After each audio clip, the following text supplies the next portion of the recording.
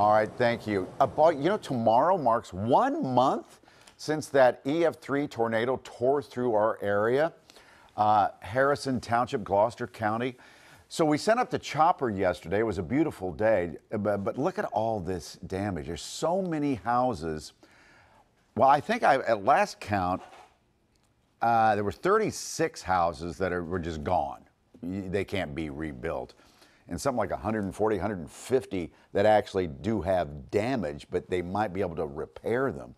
So we spoke to Harrison Township's mayor, Lou Manzo, the day after the tornado, and we asked him to come back again today, now almost a month later. Mr. Mayor, thank you for being with us.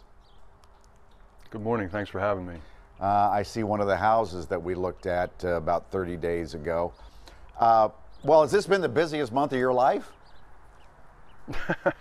That's a bit of an understatement. Yeah, it's been pretty intense. Absolutely. How are people doing? I mean, we can rebuild houses and stuff like that, but I would think that the people, some of them are still traumatized. Yeah, I mean, it's a cliche to say we're doing as well as can be expected, but that's the truth. And the trauma that you're referring to is now really what is probably more prevalent. I mean, you're working so hard in the aftermath of this and just trying to get through it, the debris cleanup and all of the logistics of where do you go, how do you house yourselves, especially those 36 that you referred to that were completely displaced. But then you're dealing with the emotional impact of it, and that's really intense. Yeah, also. after every kind of thing, everything settles down, sometimes, you just burst into tears and say, oh my God, I live, but now look at my life. I know you can't talk about all the residents of the 36 houses that have to be torn down and rebuilt. Where's everybody living? Well, initially, overnight, believe it or not, I think only a couple of people countywide ended up in the Red Cross Center overnight because that initial evening. And people were taken in by family, friends, and in the months since, through insurance companies, they find housing, whether it's renting a place that might be local, hotel rooms, some with family and friends, because for the 36 especially, this is going to be a long haul. I mean, they're looking at a year plus. This isn't something that's going to be over in 30 or 60 days. Yeah. So like I said, we sent Skyfox over the area yesterday. And again, I lost count of the number of blue tarps that I saw. How many houses do you think were hit? Well, I think the estimate was that damage to more than 140 properties. And some of it pretty intense, some of it, very devastating, and obviously it was the 36 that were completely demolished or are so structurally unsound that they have to be taken down. Yeah. So, what's the insurance issue? Did people have like tornado insurance? Well, believe it or not, what we're coming to find out from talking to everyone is that the word tornado often doesn't exist in insurance policies, more often than not. So. It's also not an exclusion, so that's the saving grace here. So, everybody's being taken care of in reference to their insurance policies, the structures themselves. When you get into the tree damage and the agricultural impact, that's a different story. But people do need money, don't they? Absolutely. I mean, clearly, when you file with your insurance companies, and the sad part of that is that several of them I've spoken to have still now, a month later, not had a complete evaluation done, so that it takes time. So, but in the interim, they clearly also need some help to just continue to pick up the pieces and have some continuity. Well, our viewers are very generous when people are in trouble like this. When is your fundraiser?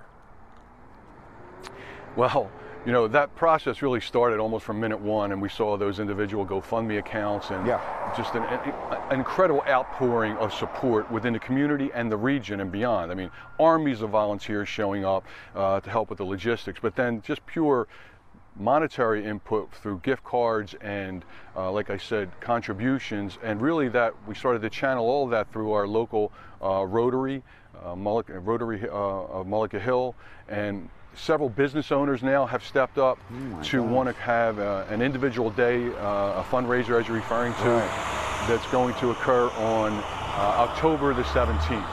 And that's the big, the focus at this point. Okay. Did we put you in a dangerous area? Are you safe out there on the streets? That was just, Mr. Mayor. no, that was a school bus. That was a school bus. Couldn't be safer than a school bus. Okay, yeah. the school buses are still running. Okay, so Still it's the running, 17th. Is it Naples Warehouse? Is that the name of the place? Yeah, the location is Naples at the warehouse, which is right in the center of our main street. It's going to be in the parking lot. Like I said, there's several business owners sponsoring this event.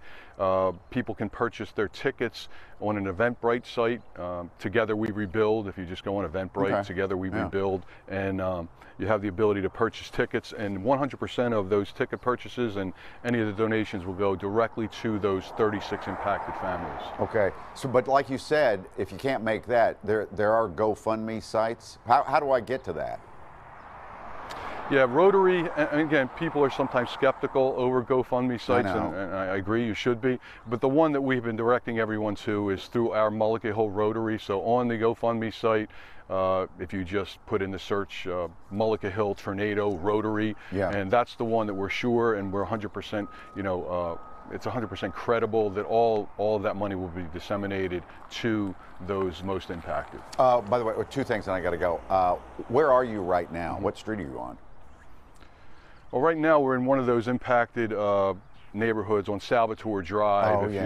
To the south, which I know we're panning to now. That's the tornado came straight through this area. You see all the blue tarps, took down one house that's completely gone. The house is behind me, obviously, devastated. And when it continued north through the town and completely decimated forests, and you can see nothing but twigs off to my left, and that was a completely forested area, and that happened for a 12-mile stretch going through. Remember other towns, Mantua, Winona, Woodbury Heights, and Deptford, so equal devastation in all the towns. Incredible. It's still stunning to see that footage that the storm chaser shot. The width of that tornado was. Is your house damaged? No, I was one of the lucky ones. I was about 1.5 miles north of this, so to me it was just a rainstorm and a dark sky that passed pretty quickly, but obviously there before the grace of God go I, and that's what I think everybody thinks, and that's why there's been such a tremendous outpouring of support, that everyone realizes that could have been me, and clearly the fact that no one died or got seriously hurt is one of the true miracles of this. I'm still shocked by that myself. Mr. Mayor, thank you so much. Good luck to you. Thank you.